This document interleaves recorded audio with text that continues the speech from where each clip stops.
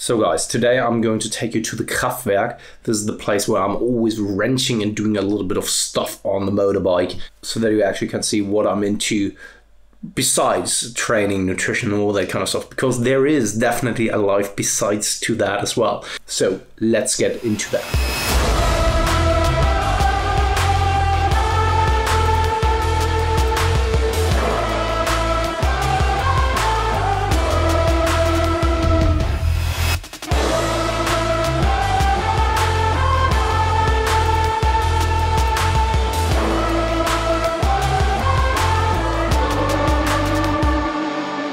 Guys, as you can see, I am at Kraftwerk. I'm totally sorry for the audio because it's just the in-body audio of the camera because I totally forgot my microphone at home.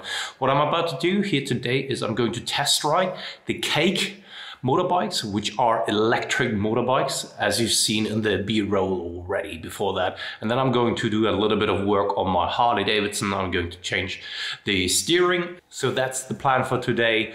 Let's take you on a ride to actually just like experience what I'm doing as a hobby, because this is what I love, motorbikes. This is what I truly love outside of fitness and lifting.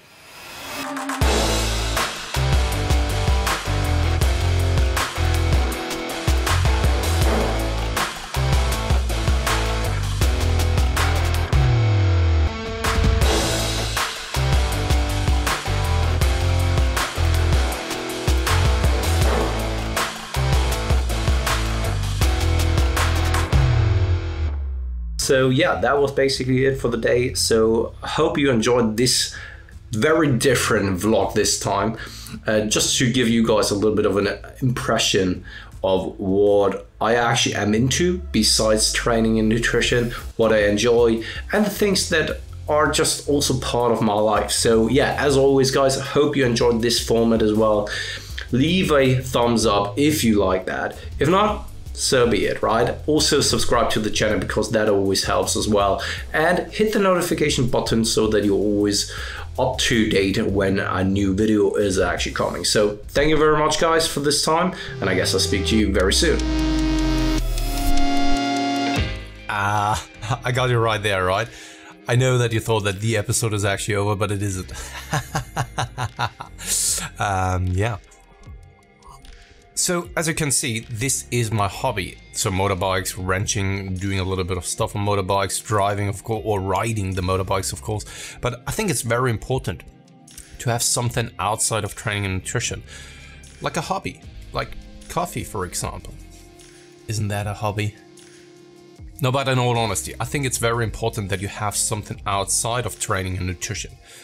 Family could be one thing. My family is extremely important to me.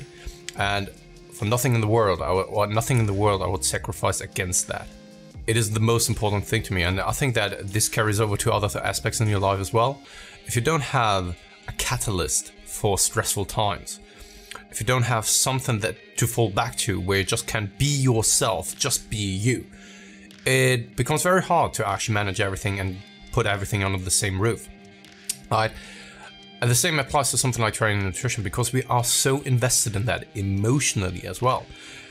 We have a hard time staying rational at times. And if we don't have somewhat of a catalyst, may it be family, may it be some other hobby, you will always be too fixated on training and nutrition. And then it ends up being a burden instead of enhancing your life. And this is always what I'm preaching, and this is always what I'm falling back to. And also a reason why I'm bringing it up all the time. Training and nutrition should enhance your life. You didn't start lifting for the sake of feeling miserable, did you? I would be very surprised if you did. And the same goes for me. I started training and nutrition to actually get healthier and to look better. And there's no shame about that. If you started lifting because you wanted to impress some kind of girl, or you wanted to just look better in general, that's absolutely alright.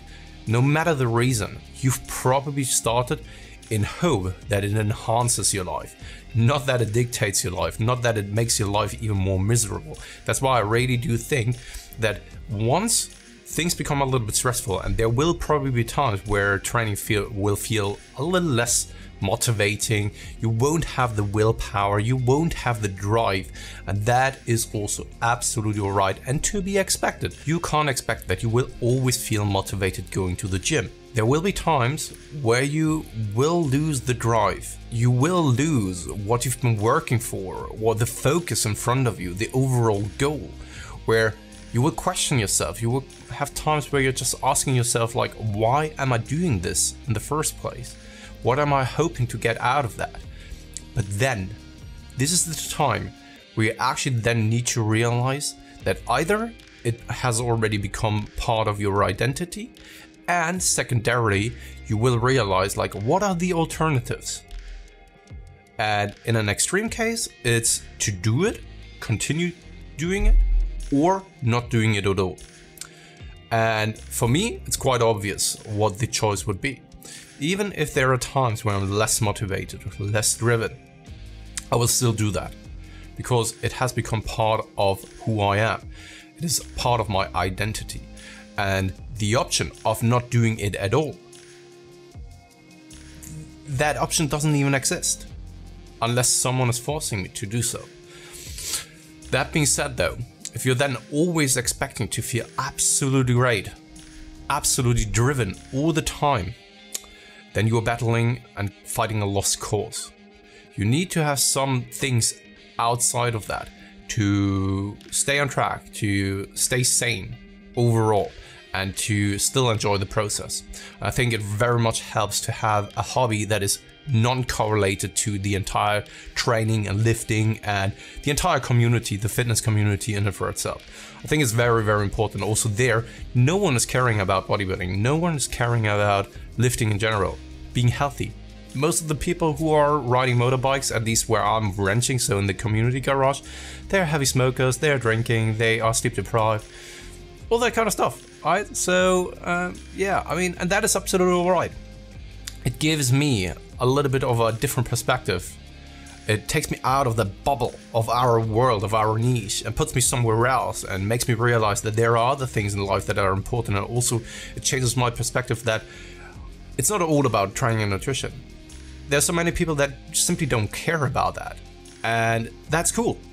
It is absolutely cool because that just helps me staying a little bit more sane and realizing that lifting in and for itself is not really important for the world and for global health and for the well-being of people, right? I mean, yes, you can bring up the arguments about studies and then the health benefits for elderly folks, but this is a different story in and for itself. What I'm primarily speaking about is like the psychological aspect. So in my opinion, having a hobby outside of everything is just the thing that keeps me kind of sane and that every once in a while resets my mental state. So basically, this is all I wanted to talk about this time around. Just wanted to give you also a little bit of an insight of what I'm doing outside of training and nutrition and all that kind of stuff. And I hope that you enjoyed it. I hope it was kind of insightful. As always, hit the subscribe button down below. Leave a comment in the comment section below.